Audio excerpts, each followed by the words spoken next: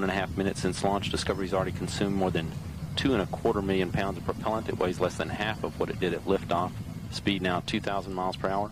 Altitude 18 miles, 14 miles northeast of the Kennedy Space Center.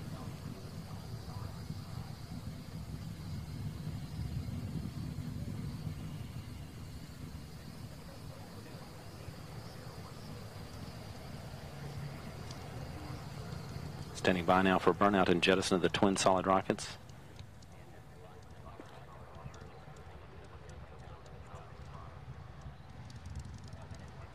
Booster officer confirms clean separation of the solid rocket boosters. Discovery now on its 3 main engines, second stage. Speed now 3,030 miles per hour, altitude 33 miles,